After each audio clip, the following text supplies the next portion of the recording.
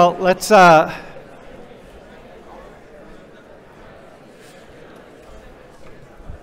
get a seat.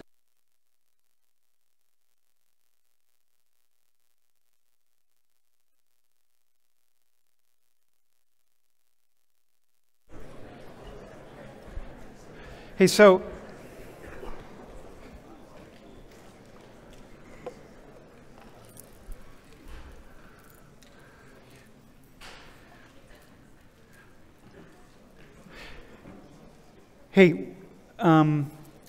we don't have any volunteers today because we have a guest, and then we have some guests coming in on Zoom, and so we're just straight up doing class. Make sure you, by the way, when we're done with the quiz, you put your phones away and put your laptops away, okay? Laptops away now, actually. All right. So, hang on, here we go.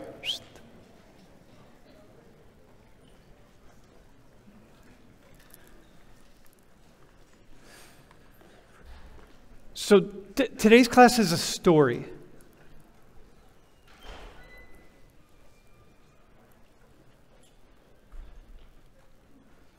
Wait, hang on. I need everyone's attention in the back. Okay?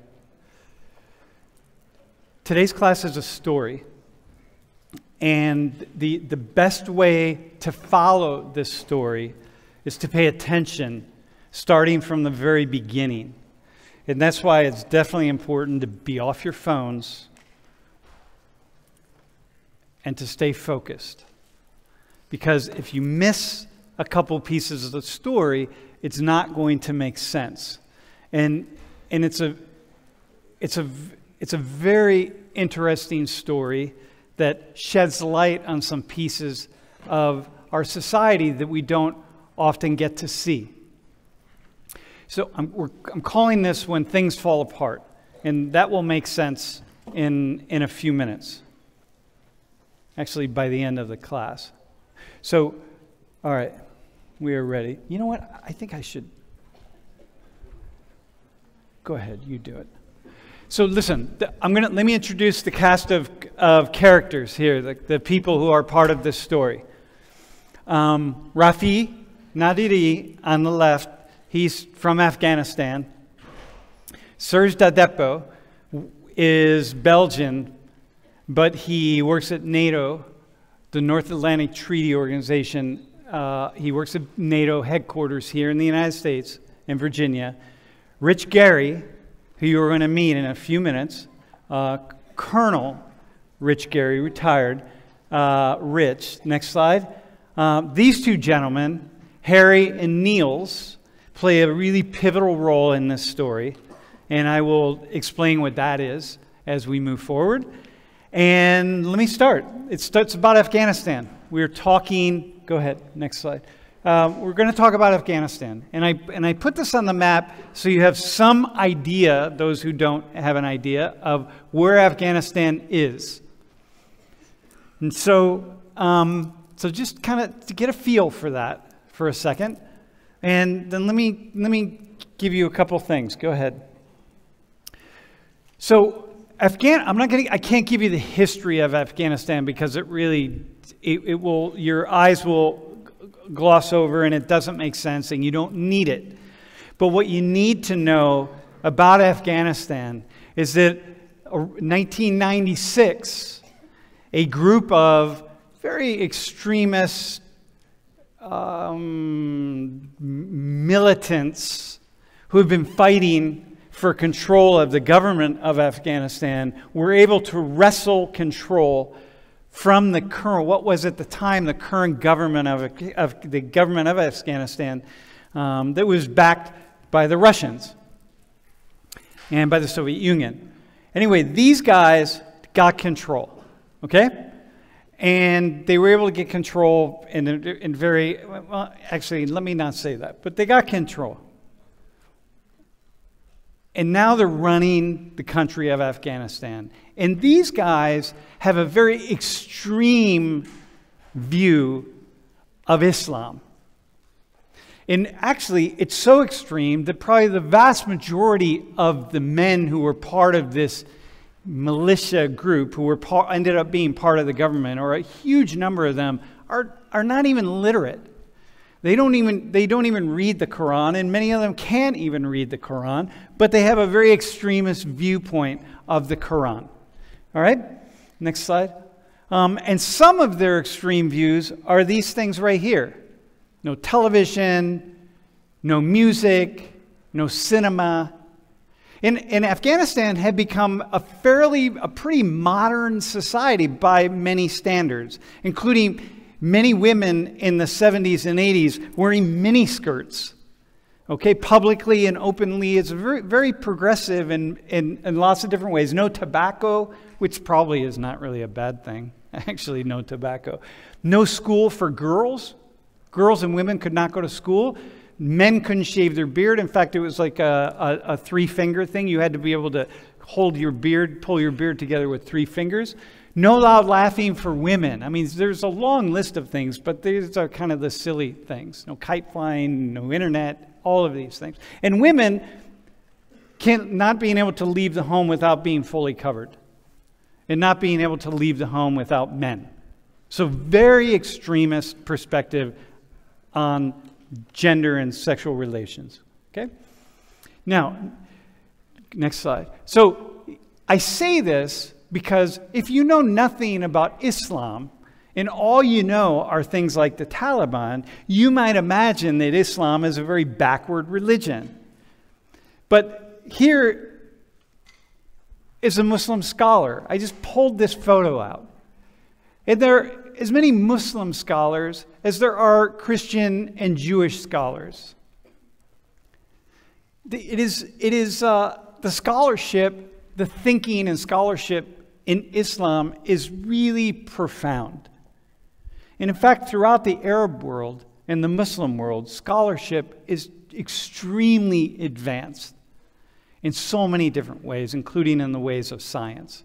And I say this because it's important that you not think that the men who were able to wrestle control of that government represent Muslims. They represent a narrow vision of Islamic thought.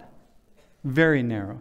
Okay, next slide. It would be as though these guys were somehow able to wrestle control of the government in the United States.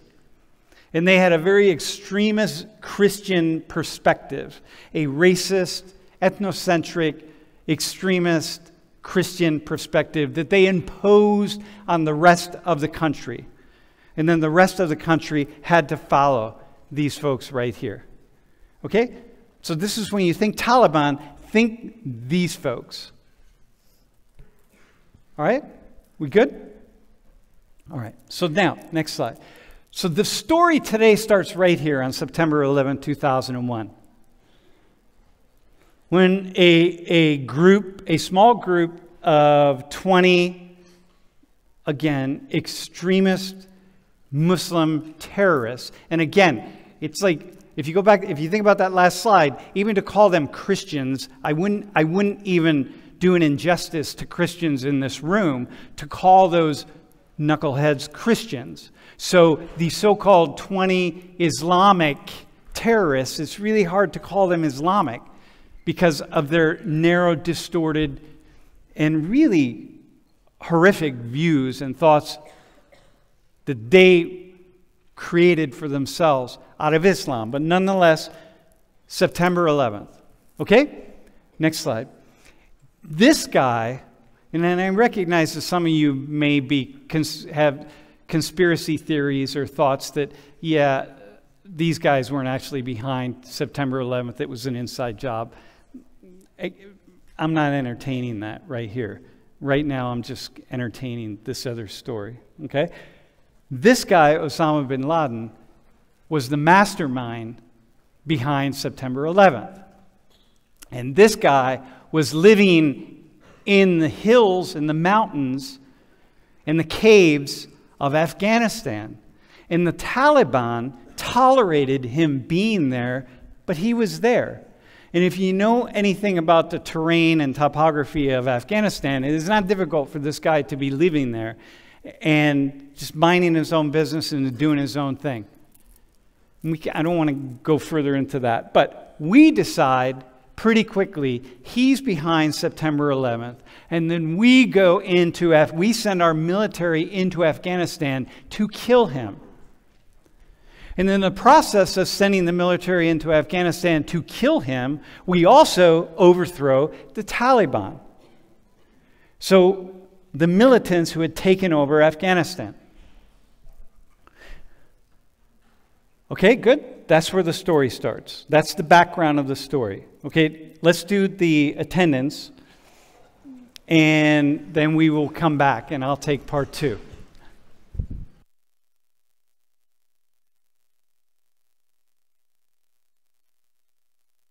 Watching online, I'm assuming that you can hear this. We're taking attendance right now.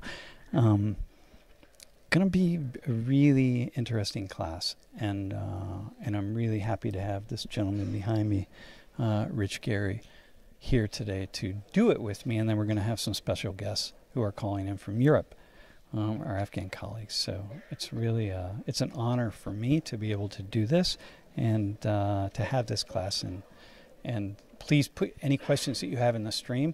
I may not be able to get to it today, to any of them today. We may not get to them, but tomorrow afternoon at 2 o'clock Eastern Time, I'm going to do a kind of second thoughts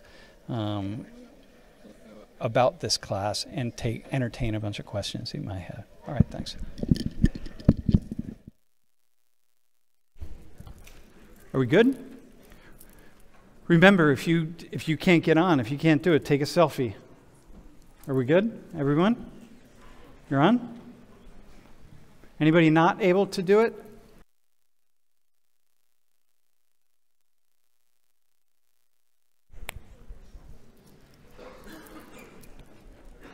Okay, so the story that we're going to tell today begins with this gentleman on the right. This is Rafi. And what happened is, as a result of the 13 years that elapsed between this dinner in Dubai at a Pakistani restaurant, what happened was the US and NATO was trying to find some innovative ways to bring civilians in Afghanistan together with soldiers and future soldiers as part of their pre-deployment training. So that when soldiers land on the ground in a conflict zone, in a place like Afghanistan, they've already met some people on the ground. They've met citizens of the country where they are deploying. And the idea is that the more soldiers are prepared, the more they understand, and the more they're prepared, and the more they engage, the more likelihood that we can reduce conflict where conflict doesn't need to be, and we save lives. We save the lives of innocent civilians, and we save the lives of deployed soldiers. Because you don't want conflict, you don't want unnecessary conflict. So the military, NATO in particular, in an advanced thinking said, hey, you have this thing at Penn State called World in Conversation. Can you develop a dialogue tool that would allow our soldiers, before they deploy, to have conversations with people in conflict zones? And can you work in Afghanistan? So I reached out, I got on the web, and I started looking for Afghans, because they said, you got to have an Afghan partner. And I found Rafi, and for some reason, I just knew that this was the guy. So I email him, he emails me back, he agrees to participate in this project, and 5 months later, we're sitting in a cafeteria. We're sitting in a restaurant in Dubai. This is an hour after he and I had met officially face to face. We both flew into Dubai together. All right? Next slide. So, before long, we're at NATO headquarters defending a grant. We wrote this 86-page grant proposal, and they invited us there and said, why don't you come and defend this in front of all the nations? And so in this photo here that's me, the handsome guy on the left is me. My wife, Lori, this is Rafi, and this is Serge, the one on the right is Serge Dadepo.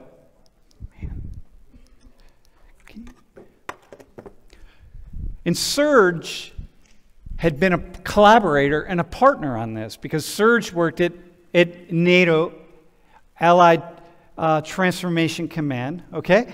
And Serge was a big proponent of this project, and we all met, and Serge's like, yeah, let's move this forward. And so the four of us go to NATO, and we defend it, and we get the grant. And now this is the second time that I had met Rafi, okay? So this is us right outside of NATO headquarters. Go ahead.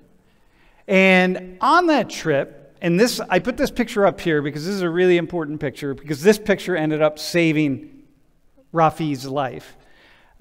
We stopped at an army base outside of Brussels, and we were meeting with some folks who were going to participate in our project, and we had lunch with some of the officers.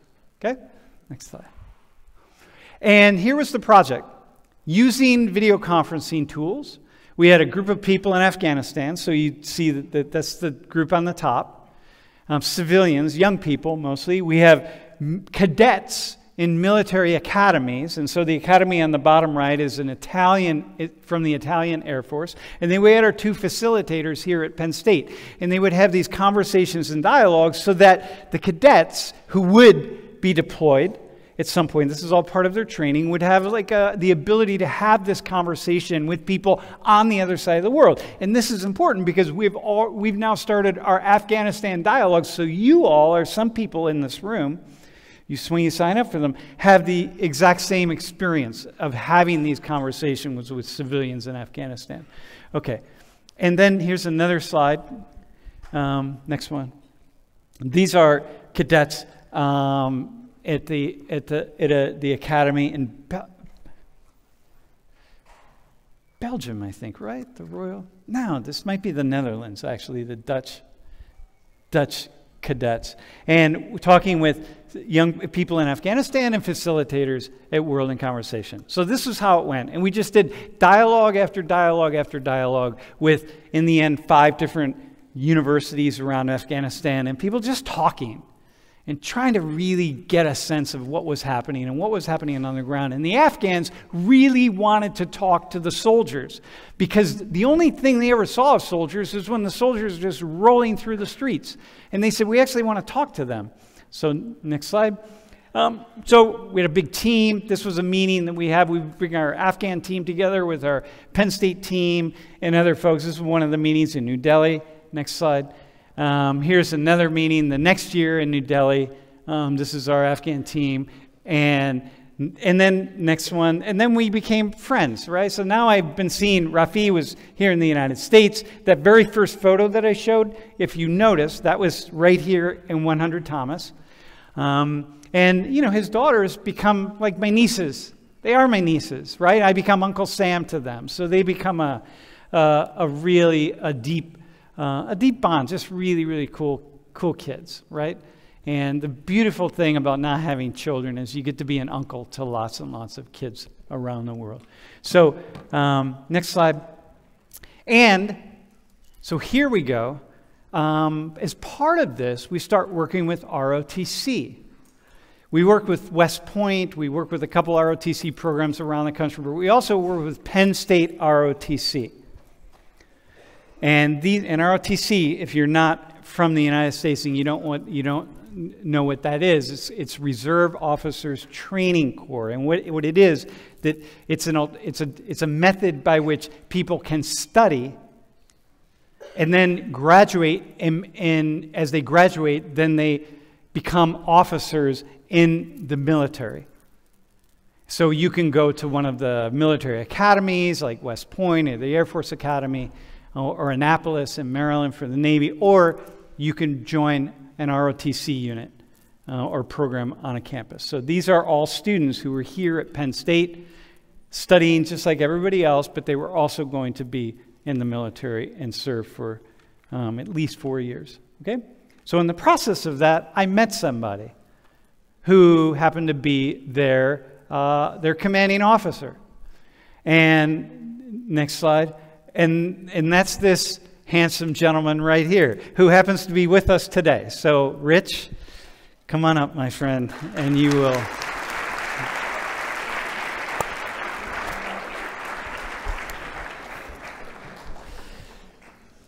So this, so first off, you nice photos. He's rich. Wait, I'm going to say something. Cover your ears. This guy, he smiles a lot. He looks like he's a really nice guy, and he's a badass. All right. So tell us. First off, I want to ask you this question: why'd you join the military?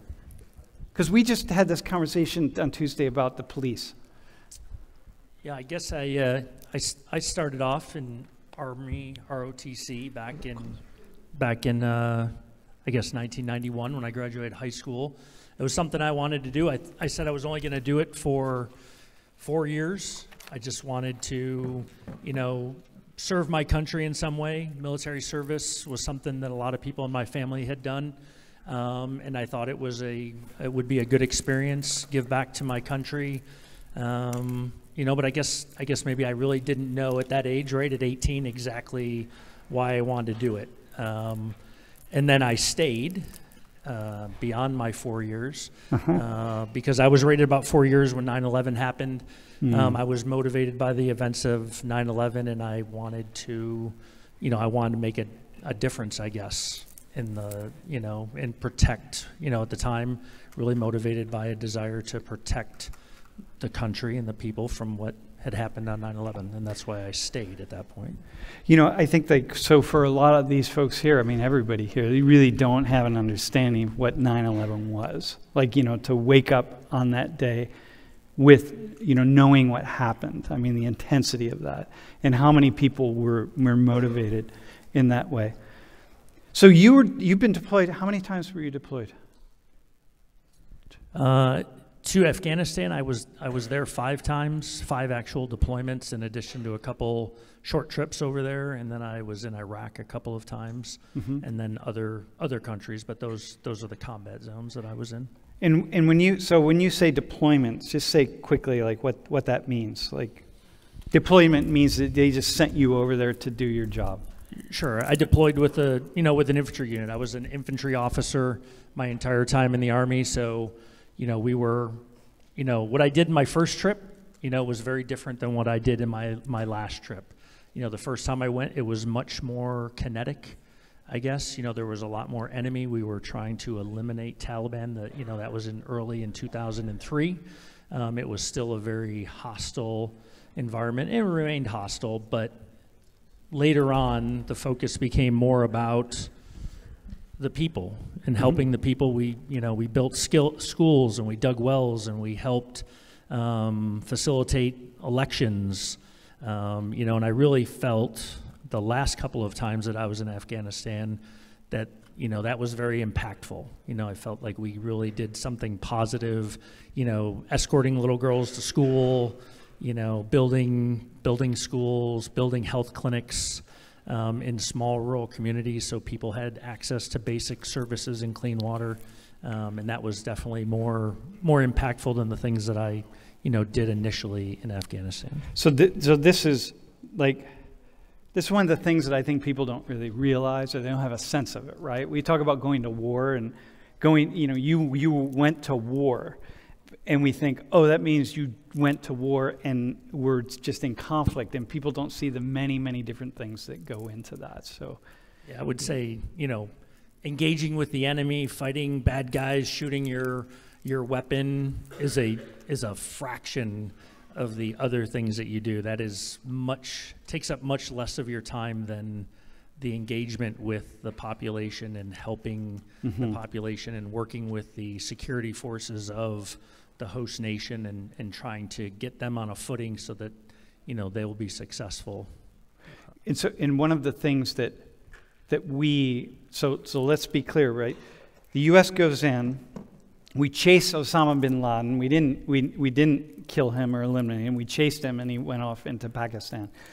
The Taliban, the government fell, but the Taliban were still there, and so now you gotta put a government together. A government has to come together, but you're now, the reason what you were doing when you first were there is the Taliban, who are still fighting to regain power again. They're attacking civilians, they're attacking cities, they're attacking you, they're attacking the Afghan military and the police. I mean, they're still fighting. So you're over there in support of all of this fighting that's happened to keep them from getting back into power. Correct. Absolutely right. Mm-hmm. Mm-hmm. And it's really intense, right? Because, you know, for you all, like what's really important, I mean, this is one of the struggles of war and being like anti-war, really understanding war, right? When when I put that list of, that's just some of the things that the Taliban represented. So like, how many want to live, if the Taliban got control of your nation, how many people want to live under them? You know, and so here's this other army, the so-called invading army, the invading Americans who are coming in to say, hey, we're gonna take. First off, we're coming in because we got to get this bin Laden guy, but also we're gonna like put a government in place that's gonna represent who you are. So women aren't walking around in burqas when they leave their homes, for example, right? So let's look at a next slide. So here's you with some folks on one of your teams. Yeah, that's just us out on a patrol. That's the crew of my vehicle. We had our, there's an Air Force guy there on the bottom right. My driver immediately to my right, and then my PFC Craig, Private First Class Craig. She was part of our female engagement team because there was still a lot of cultural reasons why females would not talk to us, understandably. So we relied heavily on our female soldiers to engage with women, encourage them to, let their kids go to school, let the little girls go to school, get health care that we made available. They were very hesitant. So we used our females to really be the primary engagement tool with other Afghan females to encourage them to take advantage of some of the services that we were able to set up with the Afghan government. Yeah, really, I mean, just really intense. Right? Nick, can you go to the next slide? So introduce this handsome guy here. Yeah, so the guy next to me is General Akram Sameh. So that was my last tour in Afghanistan in 2014. The majority got there in January 2014 and left in October, so about 9 or 10 months there. And we shared a forward operating base in Zabul province. So he's got his, couple thousand Afghan soldiers that he's in charge of. He's a brigade commander. And, I have a couple thousand soldiers of a task force. And we eat together, we fight together, we support. I'm there, I'm supporting him. That's my responsibility, is to support him, make him successful. We go through 2 iterations of national elections because the first one required a runoff because it was so close. We did all those other things, working with the people, trying to, one of the big things in the election was trying to encourage females to vote because it was still somewhat culturally taboo. But every day, me and General Akram are just working together and just doing everything.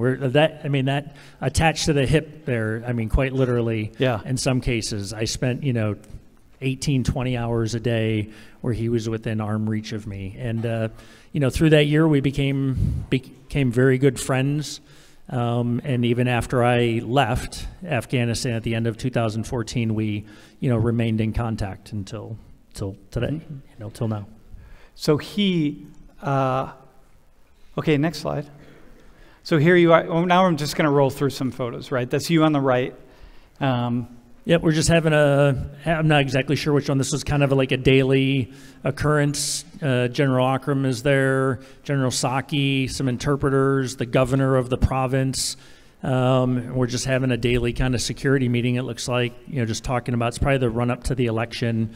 And we're just trying to work on what areas need assistance, where can we leverage the assets that we have. Just kind of the idea here is just you're really getting support to the Afghan government. So it's like you got to move on your own. This is one of the things that we have this idea that the Afghans can't govern themselves, right? It's like no, hang on.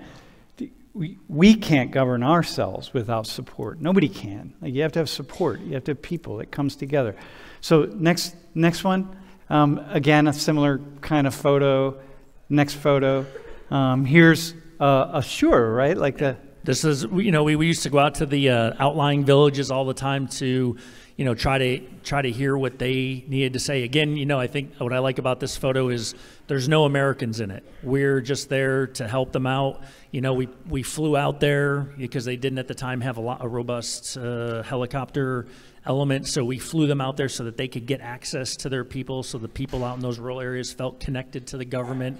They would go out, have a shura, hear what the issues were, what was the most pressing thing, and then we would, you know, kind of go back and try to figure out how we could assist that, you know, that community down the road with the resources. And not imposing us on it. It's got to come from them. Yeah, I mean, at this phase in 2014, we were really behind the scenes. We really tried to present very little U.S. appearance, you know, very little U.S. interaction. We did only those things that the Afghans just did not have in capability yet, like a helicopter. Okay. Next slide. Here's after, this guy, I just love that shot. And I think about that is, you just see these soldiers, man, they are like fighting for their country, right? They're fighting for...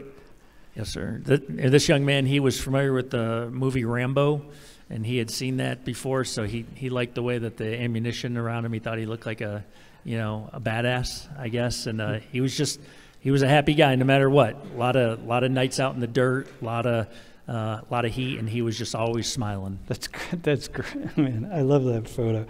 All right, next one.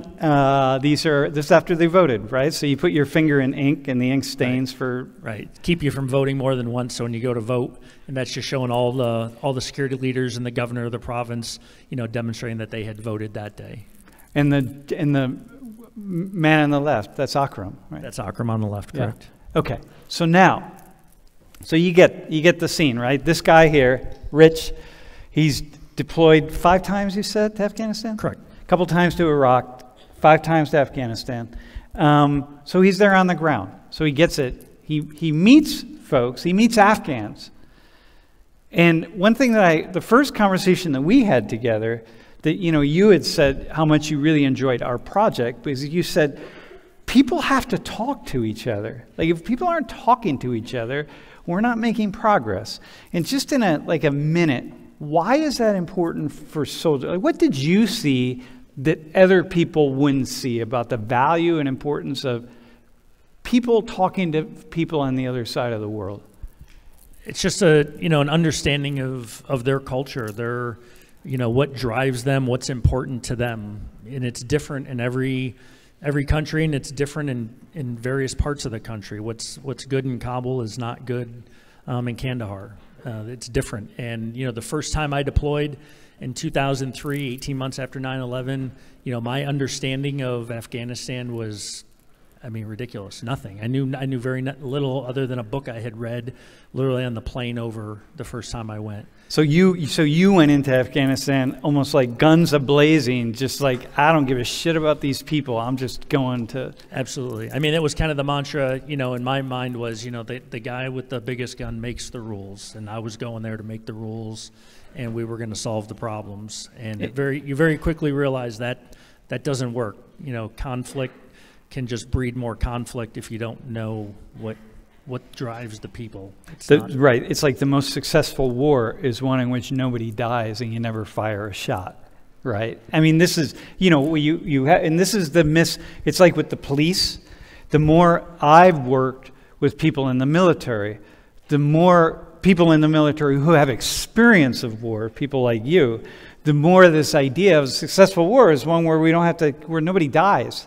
Like where people are talking, they're dialoguing, they're engaging, and we don't have to escalate it to the next level. But when you're on the outside of it, that's not what we think about, that's not what we see. And that's, of course, the glories of war that you see in the cinemas is not what you see on the ground in the middle of it all. No, that's just movies. Yeah, yeah. That's also the really kind of terrible piece of this. Okay, next slide. So the Taliban, let's take us up to August 2021. The Taliban have been really threatening. They've been moving into certain parts of Afghanistan, but ultimately they roll into Kabul and they take over the government. Now, in this time, Go back to our team. Remember the photos of our team in New Delhi, in Mumbai, in Dubai. Think about Akram. Think about all these folks. Like, they're now in Afghanistan, and their lives are in danger because the Taliban are coming in and they want revenge. Is that how you would say it? Like, they want. Yep. They had been, been chased, in their mind, been chased out of the country that they had lived in, and they wanted to take it back and take the spoils of that, retaking that. And the people who have been working with people like us, with Americans or Westerners, these guys, they're all the enemies. So the Rafi's of Afghanistan, he's an enemy. Akram is an enemy.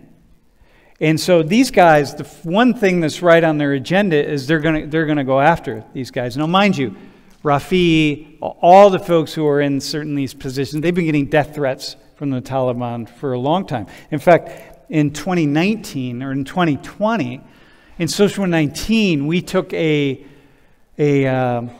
raised $1,100 to send a protective vest over to Afghanistan for Rafi, because he had been getting so many death threats, and he had been in this class, and he spoke to the class, like Bassem and Mr. Rashidi, and he had been getting so many death threats, and his colleagues had been getting systematically killed by the Taliban, assassinated, that we said the very least we could do is send him a protective vest.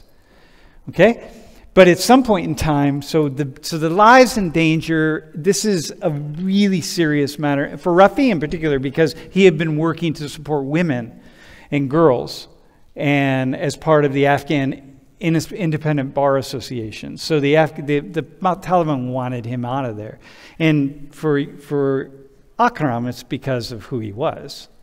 And by that time, Akram had retired, and I had earlier encouraged him to maybe consider applying for a visa to the United States, and he, had never considered it and had no desire to pursue that course of action. I was worried about, what was going to happen in the future, and he, said, this is my country, and I'm staying. And his wife was a school teacher, taught girls school. His son was, basically a district attorney, rule of law for a judge. So, the whole family was kind of involved in those activities that the Taliban, viewed as problematic and against what they wanted to promote. So the government falls. Next slide.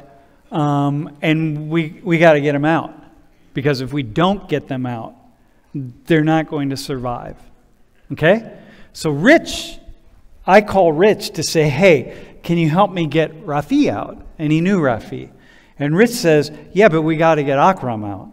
And I said, okay, well, let's work together. We'll get them both out. And so we bring Serge into this conversation. And because Serge, it's the three of us now working together, we got to get these guys out because we have to save their lives. Like, literally, there's not a question. Okay? If they don't get out, they will not survive. Okay? So now we're working to get them out. This is them at the airport with Akram's son, and trying to get into the airport. So I want you to say a couple words about this. Go to the next slide. This is Rafi, Roman, his wife, and his two daughters, right? This is them at the airport. It's 115 degrees on this day. There's no shade. It's nothing but sun. It's 115 degrees. Everybody's flocking to the airport to get out. Next slide. This is them in a taxi leaving the first day. They couldn't get into the airport, so they left and had to go back home and then try again the next day. And I show this photo because I want you to just really imagine. So Rafi, if Rafi doesn't get out of Afghanistan, he dies. Okay? He dies. There's no question. They're hunting him down. They're hunting both of these men down, because they're in control now. So they're after them, and they're tracing them, and they're trying to find them. So next slide. This is the photo. It's the key photo, because he finally got into the airport. And once he got into the airport, they were going to kick him out of the airport. The Belgians were, because we got him to get on a Belgian plane. And I just want to show you this because this is kind of one of those interesting things where it says happenstance, right? It's just chance. But he happened to have gone to a Belgian military, an army base. So Lori sent him this photo and said, listen, show them this photo of you at the army base. And he showed them the photo, and this is the photo that kept them from sending him back out of the airport. And if he had gone out of the airport, that was it. He was never going to get out. And that would be the end of it. So a really fascinating just piece right there. Okay, next slide. So, and then this is Rafi and his family. This is them when they arrived at the airport in the Netherlands, in Amsterdam. But go to the next one. Now, let me introduce you to these two guys. So now we have the rest of our team to get out. And Rich and Serge and I put our heads together and say, what are we going to do? How are we going to get these guys out? The guy on the left, Harry, had contacted me 5 months earlier because he watched the Social 19 class, and he said, can you speak to our students? And I said, yeah, I can. Man, how about maybe we'll do it in the fall or something, right? So we went back and forth many times, and at some point in time, he gave me 3 dates. And I said, okay, in like early August. And I said, all right, hang on, I'll get back to you. And I never got back to him. And then one morning, I wake up, or I go to bed, and I wake up at like 2 in the morning, and I send him a text, and I said, Harry, listen, I'm sorry I didn't get back to you with a date, but I'm trying to get our team out of Afghanistan. I have no idea why I said that. There's no reason I would have ever said that to him, because I don't know this guy.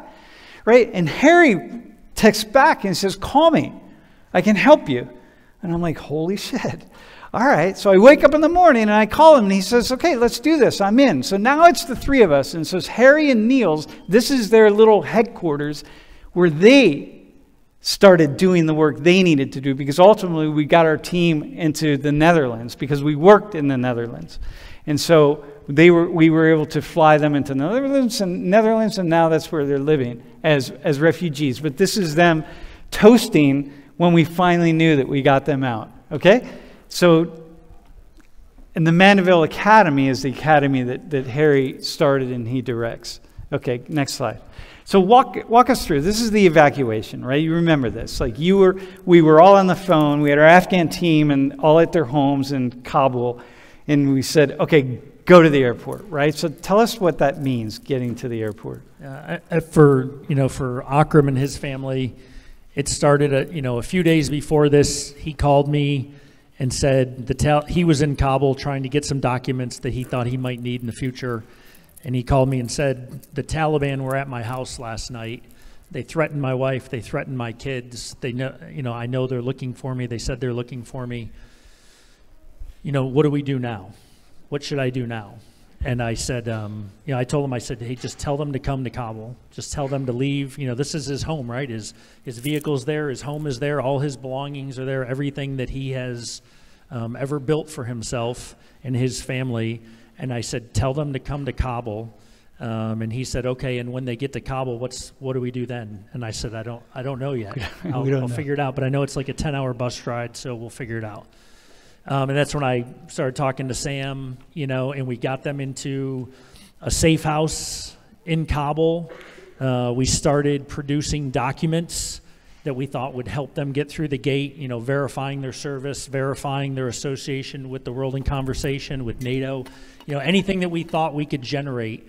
We're calling everybody we can, the U.S. State Department, the White House. I had a former literally student anybody in the White that would pick House. up the phone, and quite frankly, they're overwhelmed. Everybody is trying to call anybody they know to help their Afghan friends out. So we, one of the houses has a printer, so they're printing documents. Yeah. We're tracking on a map. We're getting information from other Army veterans, and people are trying to get out about checkpoints, and we're giving them information about the route. I have one of my cadets. There was a cadet here at Penn State, and now is an Army officer who happens to be on the airfield. So I'm sending her information saying, hey, I think I'm going to send them to this gate at this time. And she can't provide information that's of a security risk. So I would periodically, get like the thumbs down emoji Like, don't do that one. So we would pick a different gate, knowing that that one maybe was not going to work. And for 3 days, we bounced these families around to the various gates, just trying to get them in. They're standing in waist deep in sewage. Yeah, here, I'll show you a couple photos. But the key is Harry and Niels, these people we never met. He'd never talked to them before. We never met. And they're like making this happen in the Netherlands, like just by complete chance, right? I mean, these amazing guys. So here's the airport, right? It was a massive place. Go to the next slide. So what people have to do is they got to get over this. What those people are standing in is waist-high sewage, right? What you don't see there. They're standing in sewage. They have to go through the sewage to get up to where the military is, and everybody has their papers. People have like a piece of paper from who knows, wherever. But everyone's trying to get out of Afghanistan, and they're holding these papers, hoping that the soldiers will let them up and then put them inside the airport. But it was only the people who had official documents to get on an airplane that could go, and our people had official documents, but we couldn't get them into the airport. So you remember, I mean, this is just like a scene of... Right, so I mean, this scene goes on for days. We send them there at various times, because what they would do is open a gate and try to get some people in that were supposed to get in, but then too many people would swarm the gate. Like 20,000 So they would close the gate and then open another gate maybe a mile away. So we were constantly trying to send our families to where we thought the next gate was going to be, where they could get in. We thought if somebody could just view their documents, they would get them in. And we knew once they got on the airfield, more than likely they would get out. But we were up against time, right? Because there's all the reports. You know, I'm talking to people that I know at the airfield, and they said we're 24 hours out. Last planes are leaving. Like, he's getting the inside intel. We're getting inside intel. Last planes are leaving, man. If we don't get these guys on the plane, we know that a couple of them are going to die, right? This is it. So once again, you see this shot. Go to the next one. So then the Dutch say, hey, the Dutch military say, have them put an orange thing on their phone and don't tell anybody. So as long as Lori gets the message, Lori sends this photo, that's my wife on her deck, sends the photo to Rashidi and team, put this on your phone, hold it up at night, they'll see it and they'll bring you over. It's the only thing. Otherwise, they don't know who it is. They have no idea. There's 300 seats on a plane and we don't know who the 300 people are. So now it's getting down to the last minute. This is Rashidi and Sarah, who you met the other day. You met Sarah, who they are now like, okay, they got inside. In that in Dutch that says, turn your telephone screen to orange. Go to the next one. This is one of our people up there this is Maliha, who was able to get over onto the other side. And next slide. This is Akram and his family. This is them they're out on the airfield now. We got them out. Like that last picture, I'm sure you heard about, the Abbey Gate and the explosion there that killed 12 U.S. Marines.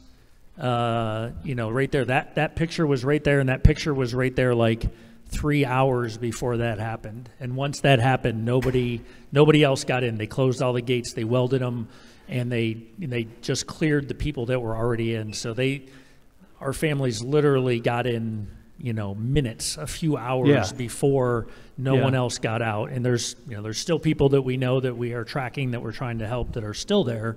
But this particular group literally got in by a few minutes, or they would probably still be there. Mm-hmm. Or wouldn't be, because they would have been killed. Here's another. This is next slide. You think about getting on an airplane. This is the airplane, man. This is not like taking a Delta flight. This is everyone's just sitting right next to each other on the floor of a big cargo plane flying out. Next slide.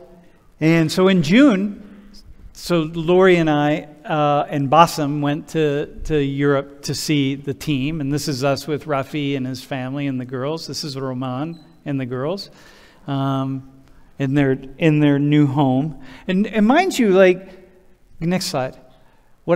This is Aunt Lori with the girls, and I love that photo. Next slide.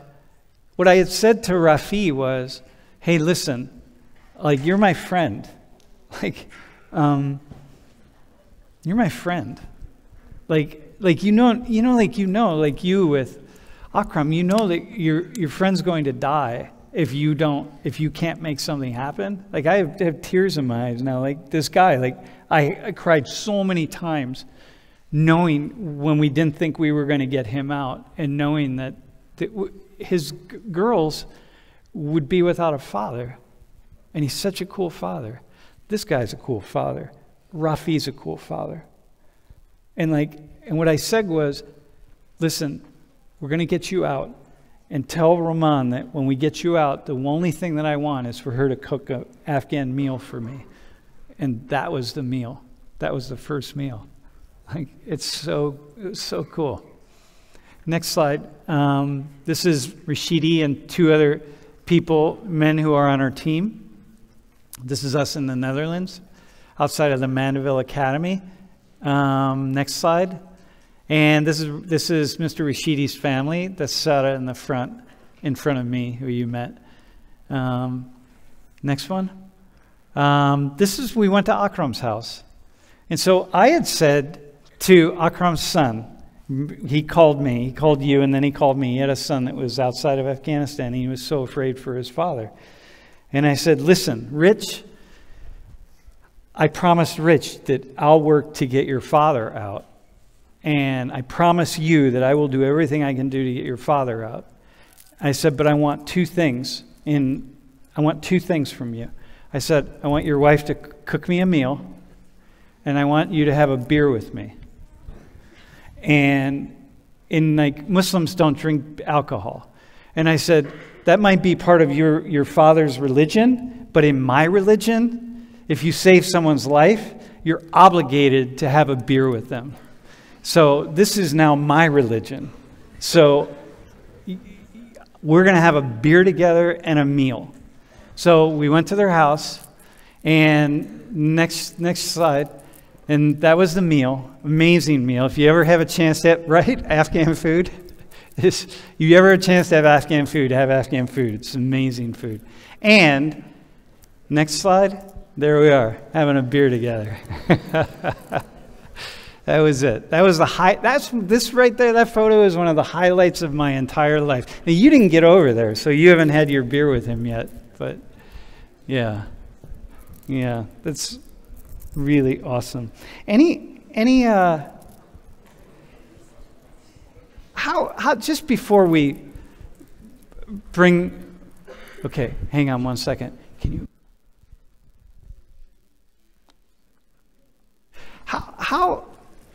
How is, just for you though, how is it to know that this is your friend? How is that to know he's out?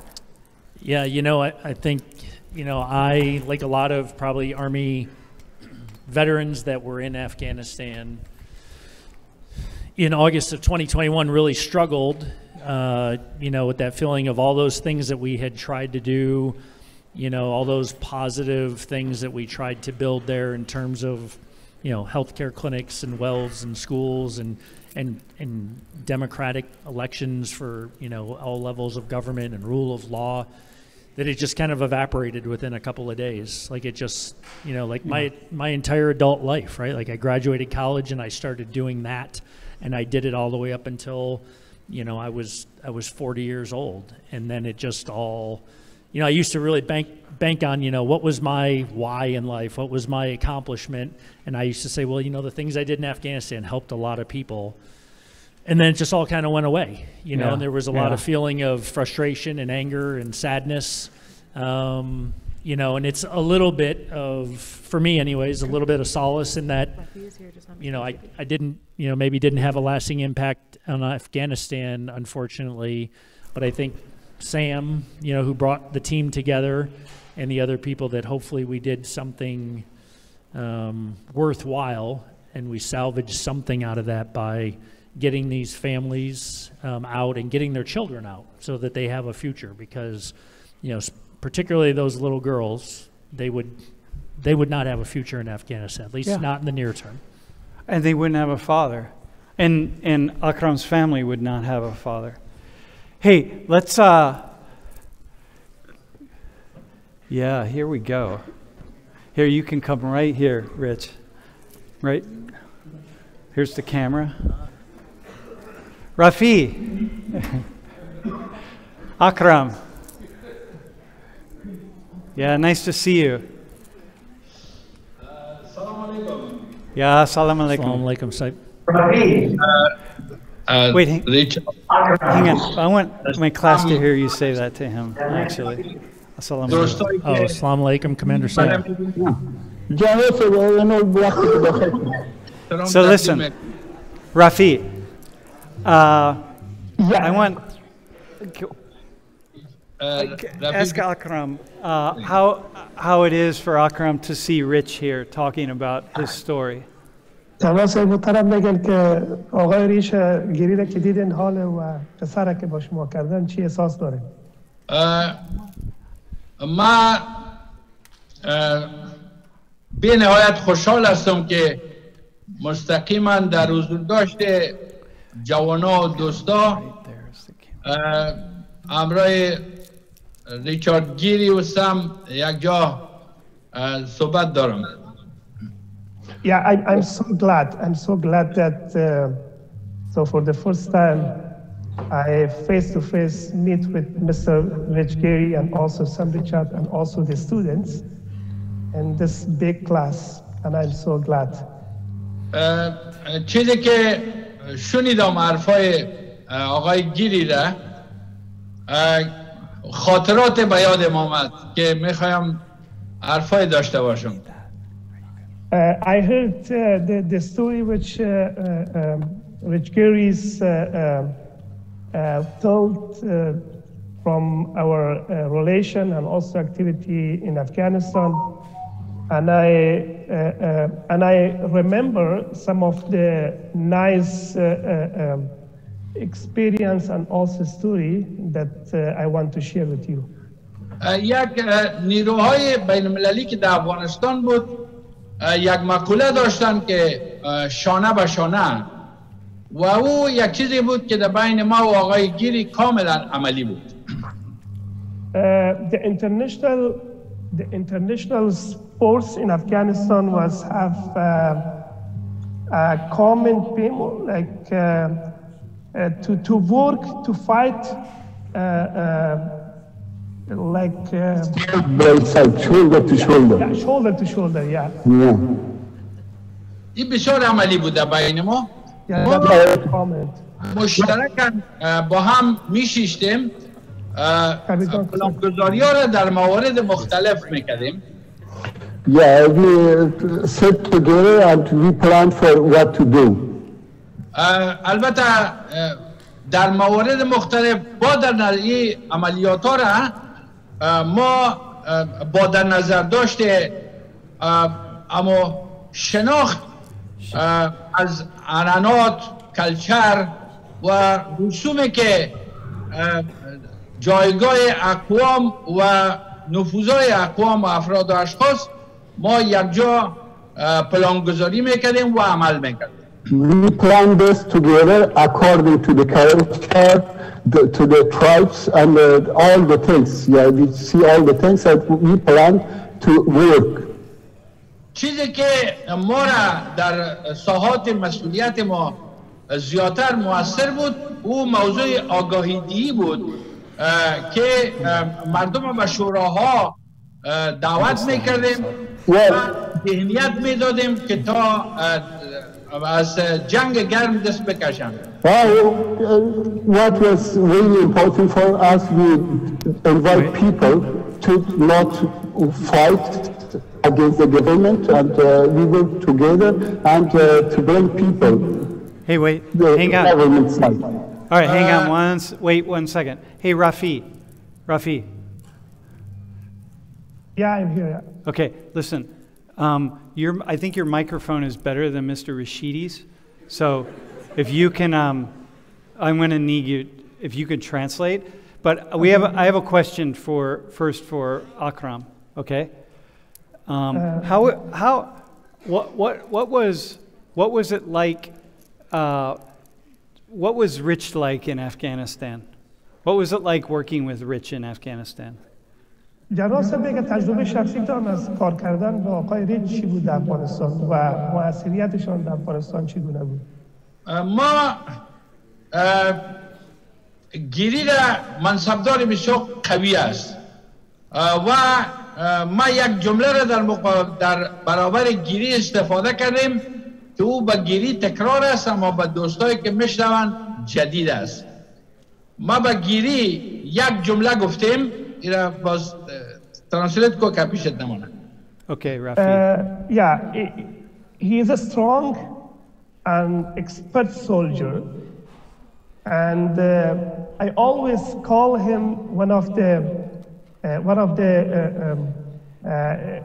I was call him a specific name.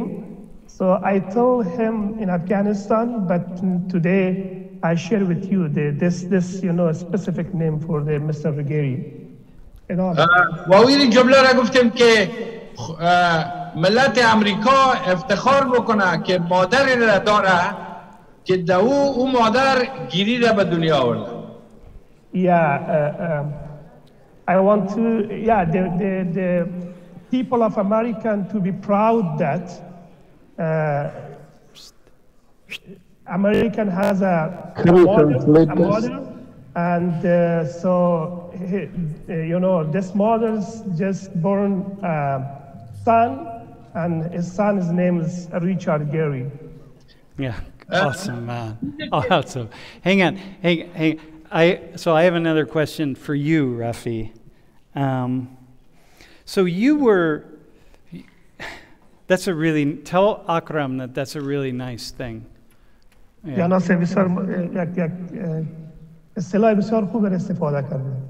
Yeah. So تشکر. جایگاه داره. به خاطر از اینکه از مسائل عملیاتی که دست به سلا ببرادم نه بلکه زیادتر تمرکز سر مسائل خدمت به مردم ارائه خدمات و آگاهی زیاد میتونست ما را کمک بکنه در مسائل امنیت در سایر مسئولیت. Yeah, because he was so strong and he was so professional beside of the military and also in fighting with the social connection with the people and also to socialize with the people. So that will be help me and my team and also the people to be most friendly with the army and everything will be solved. The problem will be solved. Yeah. So listen, hey, so Rafi, thanks for that. I think that what I want to emphasize to my class is that what he said was what is so important is what this soldier who is there. We imagine that the soldier is there to fight. But in fact, this soldier was there. What was so notable about him was the way he was able to work with and socialize with the people and be with the people, because he knew that in the end, when the fighting is over, people have to get along. They have to work together. And that's not a thing, it's a level of wisdom that oftentimes is missed in these sort of Hollywood theatrical productions of war. Hey, Rafi, I have a question for you. So you've been in Sochwa 19. First off, my friend, it's really lovely to see you. I remember just seeing you here. I remember the day that we didn't think we were going to get you out, and I cried tears that I had never cried before,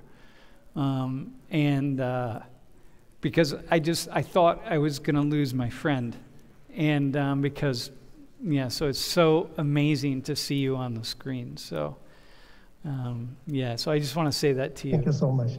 Yeah. And you've been in Sochwa 19, and what do people need to know?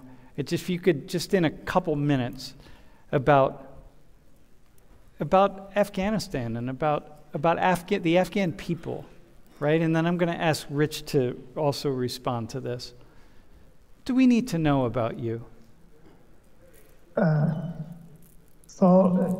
of all, I would like to thank Mr. Sam for giving me and my colleague the opportunity to be in the class. And hello, my friend Rich Gary. It's nice to meet you again. You know, the topic, Sam, the topic for today's class is evacuation of Afghanistan and the situation of August 2021. And the dramatic fall of the Kabul in 2021, in August 2021, and re-establishment of the Taliban government, you know, resulted in the end of 2 decades of the progresses, social development, and the rule of law. So for this reason, causing of individual, including many professionals like my team and other people to fly from Afghanistan. And among these people in August 2021 are my family and my colleagues are. So however, I remember at that time the decision to take fly from Afghanistan was difficult to leave, and also because we had a family, we had everything in Afghanistan. And, but we went out to survive because, as you mentioned before, we are the main target of the Taliban at that time. And I appreciate it for everyone, especially for you, Rich Gary and Serge, and all teams to helping me, my colleagues, my family to get out. And now we are in safe place. And you know, Sam, every time I remember August 2021, I got shocked. I remember how did I take myself to the airport from the Taliban checkpoint in Herat provinces. For the first day when the Taliban take the control of Herat, while my family and children stay in Herat, and I could not take them with me. And also I remember with the time when I decided with the difficulty that my family and children will come to Kabul by road with the serious risk for the 2-day traveling. Yeah. And I still remember, you know, the time when my wife and 2 children tried to enter the airport together with with this respect General Saib Akram. We tried for 3 days to enter in the Kabul airport. Even thought we had a document, but our effort was unsuccessful. But finally we entered in the airport. And I still remember, as you mentioned, that the time when the Belgian comes military soldier decided to take me and my family after 4 days, hard, you know, trying to get in airport to out as from airport, just because of their lack of the internal coordination. Yeah. Kabul airport team with the Belgian embassy in Islamabad. So at that time, I remember I remember that time, it was night, I think. Yeah. You, Rich Gary and Lori and also Serge and all family are just they're trying to find some solution for this. And I appreciated that. I really appreciated that. You know, you're our friend. Yeah. In the end, one of the solutions was because Serge had an old drinking buddy. Yeah. I saw the picture. Yeah. It's amazing. But listen, Rafi, we have 30 seconds because Rich is going to get the last word in here. So, yeah. Yeah, just a final words for all of my colleagues. You know, now we are now we have the experience of the living in Axel. And one of my wish for all the people to want to know never should ever force to leave the people from the original homeland. And no one should be disadvantaged of the living for their homeland. Yeah. The experience is difficult, especially for those who had dreamed for the future, and we had dreamed for future. And we start 20 years ago to build everything, but everything's just, destroyed in 1 week. You know that all those wishes can be fulfilled when we all speak out and raise the voice for peace instead of war. Yeah. Because war is destroy everything.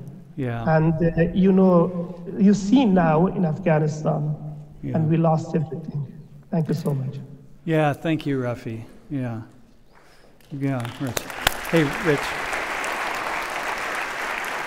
Yeah. Rich, can you say, you got in 30 seconds, what did you learn about Afghans and Muslims that you just wish people would know about these people, right? What do we need to know?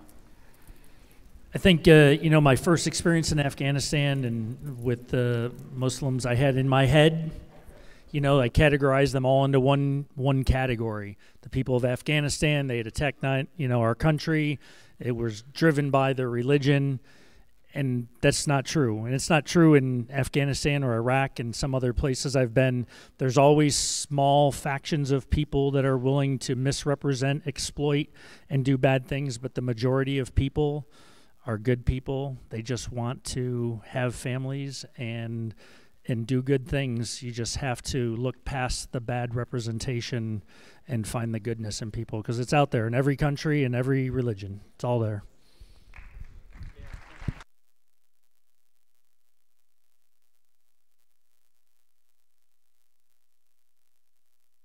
Thanks for visiting. Thanks for being here. Thanks for being who you are. You've taught me many things. And I think a lot of important lessons. And I think what you just said, I can say that, but coming from you, a military officer, it's so important. And so, hey, everybody, thanks for being part of class. Just another round of applause for everyone. Thanks, team.